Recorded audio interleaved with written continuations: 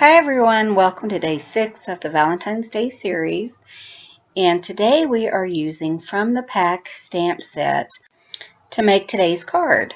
So you can pick that up at littleacrescreations.com if you're interested in that. And I just pulled one of these rectangle dies from my die stash, and it kind of has like little designs around it. I'm not sure what kind it is. I think it's a Sizzix die. So I went ahead, I cut out 4 of these because I'm going to make 4 cards today. And I am using the cute little Basset Hound that's in the stamp set. So I am stamping that using some Lawn Fawn Jet Black ink. That is my favorite ink to date to use with Copic colors.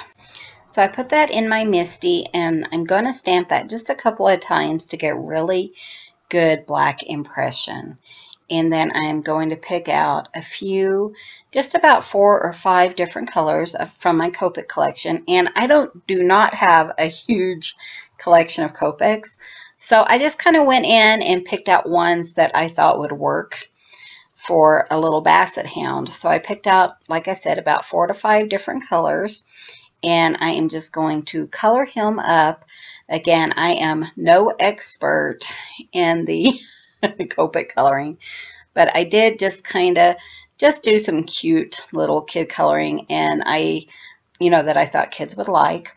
And then I come back using 2 different colors for the background of the card.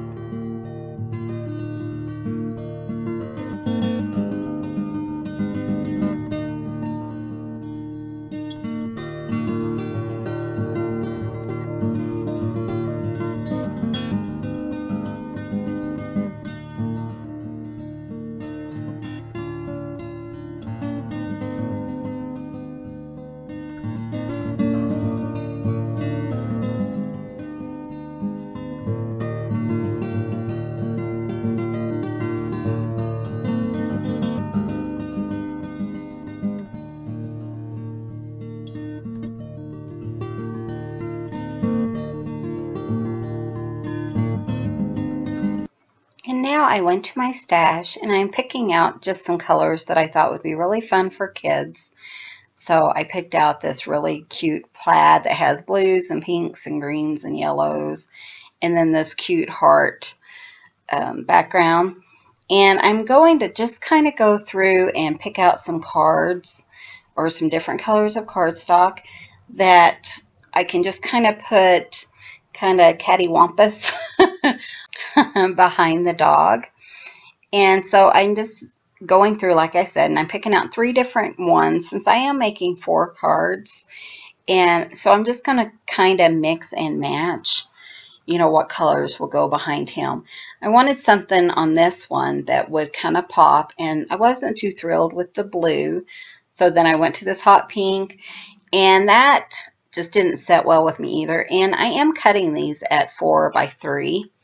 But then I found this really pretty polka dot one, and I really like how that one looks behind this particular coloring.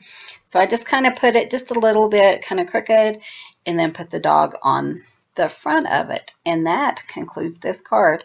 I hope you guys enjoyed. I have a lot of fun making these cards this time. Again, these are for Cards from the Heart card drive. Thanks for watching, and you guys have a great day.